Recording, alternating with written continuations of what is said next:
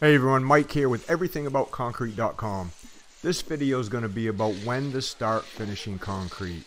Whether you're doing a patio, a concrete floor, a driveway, stamp concrete, the basics are usually all the same.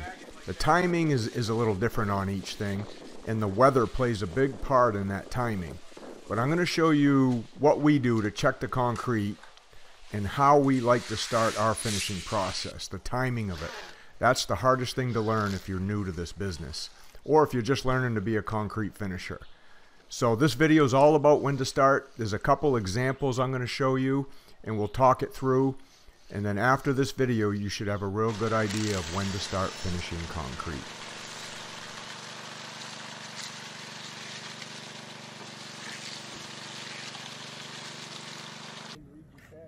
You can see if I press my fingers in there now, I'm only going down about 1/4 to 3/8. So we're getting real close. 2 hours after the pour when we're going to start finishing. What I'm going to do with this part here is I'm going to get on it with my skids and I'm going to mag it out real nice, and then we're going to put a broom finish on it. Exactly 2 hours after we got done pouring. You can see we're putting an edge on this front piece. This front piece, you can see, if you see that string right there, so this front piece slopes 1.5 inches this way, and this part will be just like a screened-in porch. Going to have a broom finish. That's going to have a power trowel finish. So the finishing process is just starting. Here we are 2 hours after the pour. Push down with our fingers. Right now I can still push in pretty easily, about 3/8 of an inch, so that tells me it's not quite ready yet. We got probably another half an hour. We'll come back and check it again. We want it to be a little bit firmer than that. So there's the first one we checked. Now I'm going to press again. Yeah, it's a little firmer, but I would say it's still a little bit too soft to get on yet. So I'm going to give it a few more minutes before we get a mag float this all out. It looks to me like it's got a few more minutes before we got to get going here. So I'll probably give it another 15-20 minutes, and then we'll come back and just check it again. So when you're learning how to finish concrete, you know, the timing is really everything. And there's a lot of variables that go into the timing. The concrete really needs to be a certain firmness. Like you saw, I could only press down maybe 1/4 to 3/8 of an inch when I checked it. And most of the time, on most finishes, that's still going to be a little too early to start the finishing process.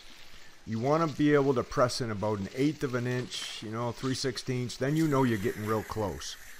And it kind of depends on what you're doing. You can see right here, we could press in about 1/8 of an inch when we started doing this. And you can see it works up pretty easily still, and there's still quite a bit of paste at the surface. So the concrete's not too hard, but it's still a little too soft to do like a broom finish or a stamp finish, or even get on with a power trowel. If you tried to step on this right now, you'd sink in probably 1/4 to 3/8 of an inch, even if you could only push in maybe 1/4 to 1/8 of an inch with your fingers. So that right there is the beginning of it, and that's what Darren's doing right now. It's about that firmness right now. About 1/8 of an inch we could press in, and you can mag it up pretty easy, but it's too early for a power trowel. It's too early just to broom over that. So, but it's not too early to mag out like your bow float lines and any other imperfections you have in that. If you have a set of skids like Darren's using right there, set of knee boards or skids or sliders, those are called all kinds of different things. I have a link for those down in the description too if you guys are looking to get some of those. But we're going to go over this part right now. This is going to be a broom finish patio here, like I said earlier, but it's too early to broom it right now. We're going to have to get this magged out and let it dry up for another 20 or 30 minutes before we run the broom over it. Otherwise, the broom marks are just going to be too rough, and it's not going to look really good. So we'll get it magged out initially. You can see where there's a little bit of a slurry on top because there was some plastic under this. So we're working that slurry off. If we have to physically take it off with the mag and the hand trowel, you know, we'll pick it up, take the slurry off, get it off the slab, just so we can get this to dry up a little quicker.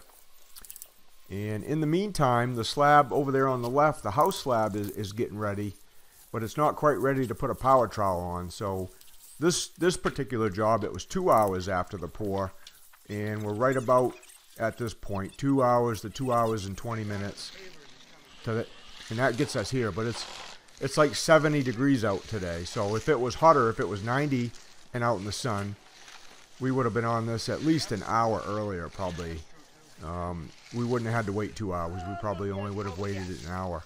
So the temperature plays a big part in the timing. Being out in the sun plays a big part versus being in the shade. And the type of mix you're using also plays a big part, whether you're using a 2,500 pound mix, a 3,000 PSI mix, a 4,000 PSI mix. Usually the higher the PSI, the faster the mix will cure up because there's more cement in it. And then what also makes it cure up a little faster is if the mixer truck has a long drive to get to your job. If it's a 15 or 20 minute ride from the concrete plant, then that's not going to dry up as fast as, let's say, he had an hour to an hour and a half drive. You know, the longer that concrete mix is in the truck, the quicker it's going to set up after you get it poured out like this too, because it's starting to heat up inside there. It's starting the process of hydration. So you got to keep that into account too. So here it is, about 2 hours and 30 minutes or so after the pour. We got on it with a power trowel. When Luke got on it with a power trowel, he was only sinking in, you know, maybe a 1/16 of an inch with his footprints. And we're on the patio part now, mag floating it for the second time. You can see where Darren's mag floating it and where I'm mag floating it. It's a little bit different color than that middle section we haven't mag floated yet. So you can tell that part's dried up a little bit versus the part we're going over again. And as we're mag floating it again, we mag float it twice because we live in Maine and we have air entrainment in our concrete. You guys down in the south where you don't have to worry about freeze and thaw, you can hand trowel this.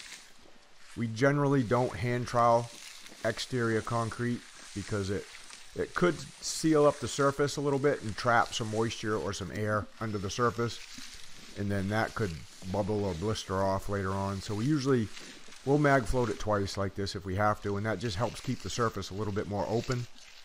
And then when we run the broom over it like I am right now, that opens up the surface a little bit more. But because the concrete's really firm now, it's leaving a really nice light broom finish. That's, you know, it's going to be easy to walk on. It's going to be a lot easier to keep clean, and it just looks a lot nicer too.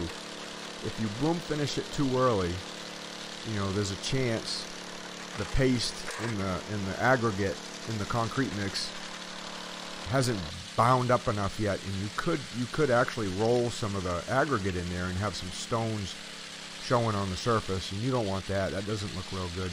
All you want to do is broom that paste on the surface, and that paste will give you a really nice light broom finish like what I'm doing right now. So the patio area, which is broom finished, is going to be done as soon as I get done this last pass. Darren's going to go back and he's going to run the finished edger around it. You'll see that here in a second. And Luke is just getting started with the power trowel. So, you know, today 70 degrees out in the sun. Got about a 5-inch thick slab here. We had, you know, the edges were about 12 inches thick, all on styrofoam with plastic under it. So about 2.5 hours after the pour, she's starting to go now. You can see Darren, he's putting that finished edge on it now. And then that part will be done. And then we'll just, you know, worry about the power trowel part of this slab. So the timing is, you know, you check it. You have to continually check it after the pour, depending on your weather conditions and your concrete mix. You know when you can only press in 1/4, 3/8 of an inch that you're getting close, but you're still too early. When you get to about 1/8 of an inch, you can press in with your fingers. Then you could check it by either just, you know, mag floating it, starting to mag float it. You could try putting some foot pressure on it if you're power troweling. If you sink in with your foot more than 1/4 of an inch, that's way too early to stop power troweling usually. And it's going to depend a little bit on the size of the project you're doing too when you start.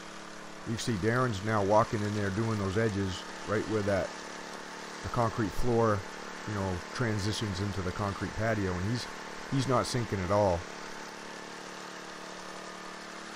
he's just going to he's going to hand trowel that part, because that's going to end up being inside the house right there. So that won't be exposed to any weather. But the timing is really key, and learning that timing is hard to do if you're not working for somebody like, you know, like us on the job, where somebody's going to teach you and show you the actual time. So this is the next best thing on video. If I can just show you the time, how we check things pretty much every day on every job, no matter what we do, we got to check. And like I said, it's different. Some days it's an hour after the pour, some days it's 30 minutes after the pour, some days it's 2 hours like this one today. But it's different on every day, mostly depending on what the weather is outside. So we're just going to finish this up, guys. If you haven't subscribed to the channel yet, please subscribe. Thanks for watching, and I'll see you on the next one.